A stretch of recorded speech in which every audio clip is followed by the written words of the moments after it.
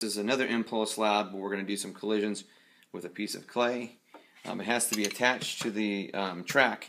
So we take the force sensor and we have a little screw there that attaches this to the what's called the force bracket. And you can see the screw goes through this little hole right here and through there, attaches on there. And then we attach it to the cart with these screws here. And they go in that little slot. You can see this little slot on the end. Kind of hard to see, but the nut goes in there. When you remove this, please don't remove that all the way. Just remove it far enough so that it looks like this. So don't take that nut off. That nut can just stay there the whole time. And we just tighten it down on the end. So if you can see here, without dropping it, it's tightened down on the end. And so now that this thing is on there, it's not going to move.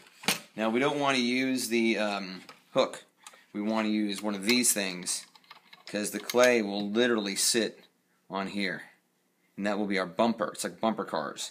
And so the hook gets removed, and so we don't lose it. The hook goes in the side. This is basically a little carrying case. And so the hook is going to go there, and so we won't lose it. And then we replace this in the front there.